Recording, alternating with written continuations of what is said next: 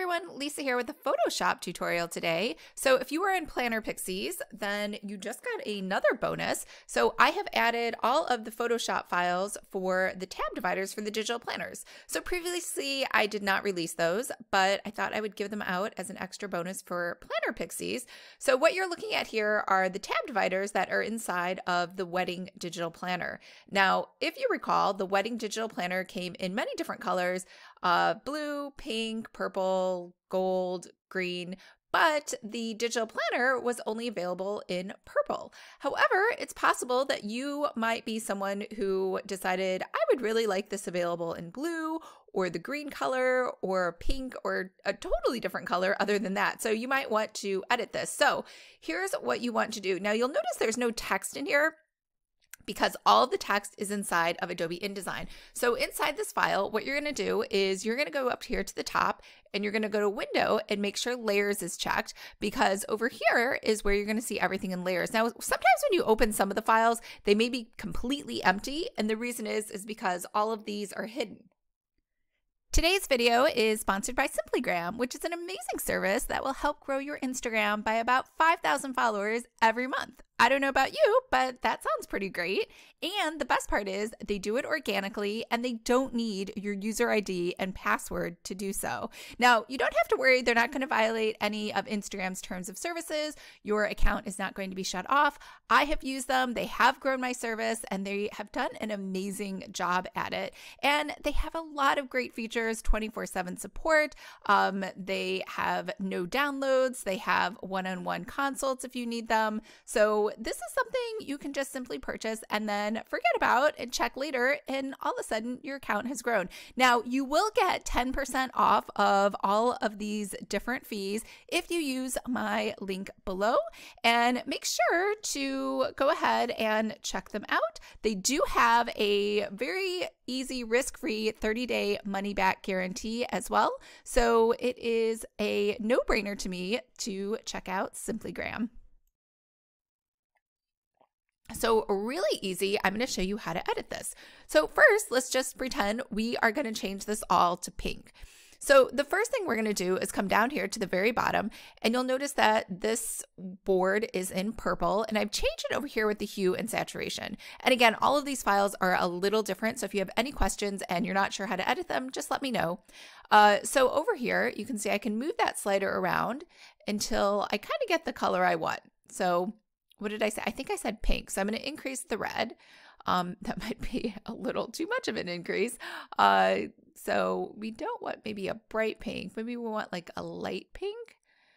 So let's see how easy that is to get. And you might have to just find a new background altogether that has nothing to do with this particular color, in case the hue or saturation don't work. But usually when I toggle these, I can usually find a color that I like or something that kind of works. So this doesn't really look like it's going to work out for the pink. It sounds like I'll have to just find a pink background all by itself. So we're going to go ahead and just try a different color. So, oh, actually that's not bad. That's an okay pink. We can move this down, make that a little bit more pink.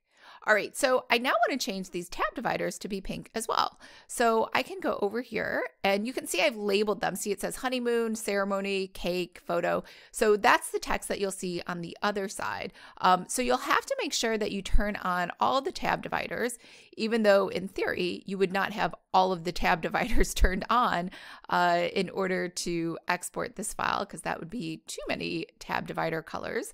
So we're going to go ahead and turn everything on, and then over here on the top right, you're going to see these are toggled off. So this is a little eye. I don't know if you can tell that. It's like an eyeball icon.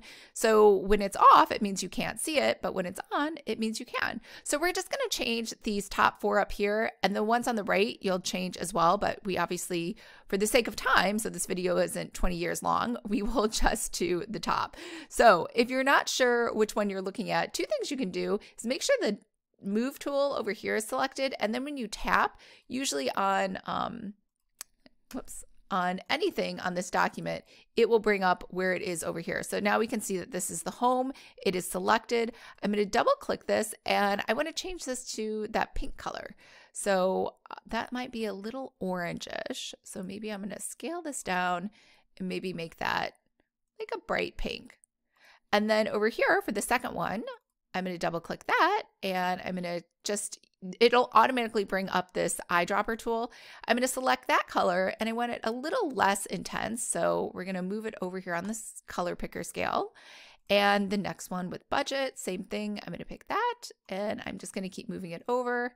And then the very last one, timeline, I'm going to pick this and I'm going to make it a really light purple or pink color. Because remember, we're going pink instead of purple. So now everything matches. So all I have to do over here is I'm going to select this and I want to make sure what's on the left matches what's on the right, because in theory, if you open or close these pages, that's what you should see.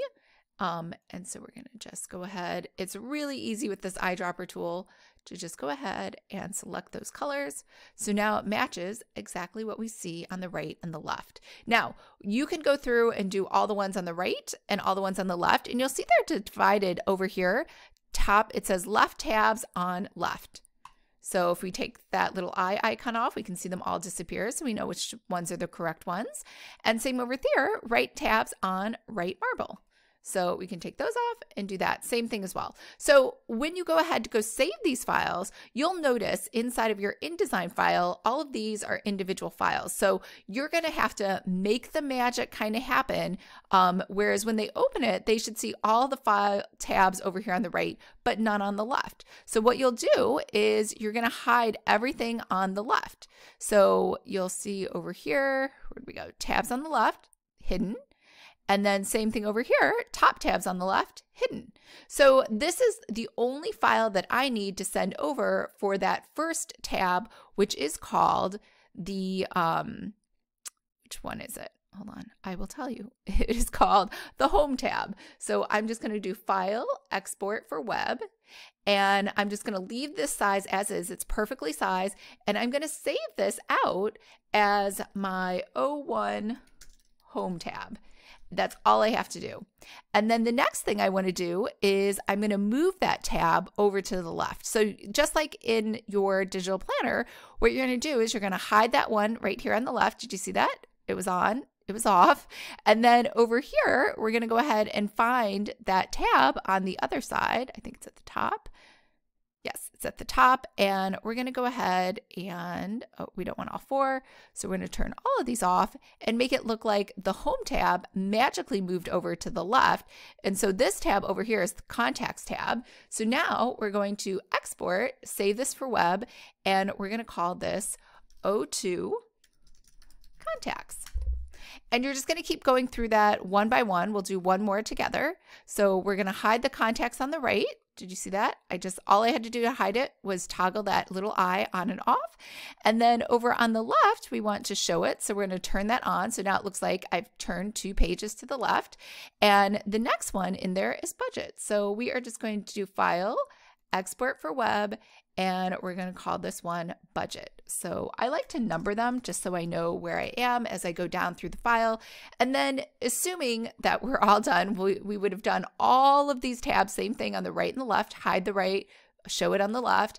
Then once we're all done, we'll just import those tabs into InDesign. So I will show you that now. You're going to open your file up in Adobe InDesign. So this is the digital planner that you received, and you can see it's purple. So what we'll do is we'll just hover over here and we'll see that 1D home dots is applied.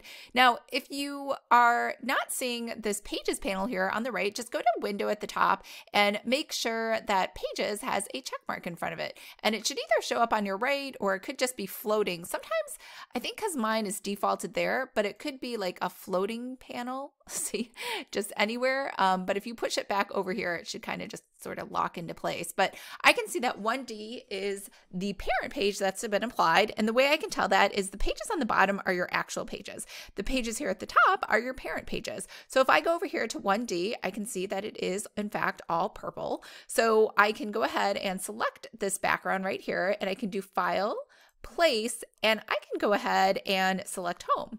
And now you can see it just changed to pink. I don't have to update anything else. It just went ahead and changed it for me. So same thing over here. So if we go back to this page, now we can see it's pink. And so is the one right after it. And now, of course, we have a purple page, another purple page. So we can see this says it has 2D applied to it. So if we go to 2D, that's contact dots. So it's purple. So we're going to select this again, and we're going to do File, Place.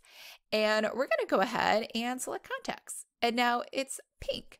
So if we go over here to 2D, we can see it is also pink as well. Now there is something special. Like I said, every single file is kind of different. And this file has 2 sets of parent pages for each section. And the reason it does that is if you look over here, I put some extra dots here. So I did some changes on here. So if you want, so we can see that 2 contacts is applied. So if we go to 2, we can see that it's all purple. And in fact, I did not have this inside of Photoshop. So another way that you can do this is that you can see what this file is by going to the links file, the links page, and we can see that 2 contacts is over here. And then this file right here it says violet background. These are just the dots with those stripes through them. So what you could do is you could go out into your files because you did receive all of the links that came with this file. I don't believe any of these were, sometimes I don't give you the links if it's an Adobe file, like Adobe stock photo, because I don't have the permissions to do that. But for the most part, like I think the dots and the stripes are just dots and stripes. So I don't think that was anything like super special or super secret. So over there, oh, let me just show you my files. So over there, we can go into Digital Planner, and you should be able to see inside of your Digital Planner folder, a folder called Links. And inside of that Links folder, so let me change this to icon, is all of those files that were used inside of there. And so you can just find any of these files and then change the color. I can't even talk. So we could go ahead and open this with Photoshop, and then inside of Photoshop, we can change that color inside of there as well. So this is more of a 2-step process only because this one looks a little bit different. So let's go ahead and do that now. So inside of Photoshop, I'm going to turn off the lock, and I'm going to come over here to the bottom, and I'm going to create a new fill for hue saturation. And I think you could see that as well over here for layers for new style. I'm actually not sure. I don't use, honestly, Photoshop as much. Oh, there it is. Layer, new fill style. There we go. Or is it layer, new adjustment style? There it is, hue saturation. That'll bring up that same icon here. And again, if you don't see this on the right, go to Windows and make sure that Layers has a check in front of it. And we're gonna go ahead and do that same thing we just did. I'm gonna try to change this color, and we're gonna make this a little bit more pink, right? Isn't that the color I said? Yeah, pink. That looks kind of pink to me. So I really like this. We're just gonna go ahead and export this as our pink. So you don't have to change the sizes on this at all.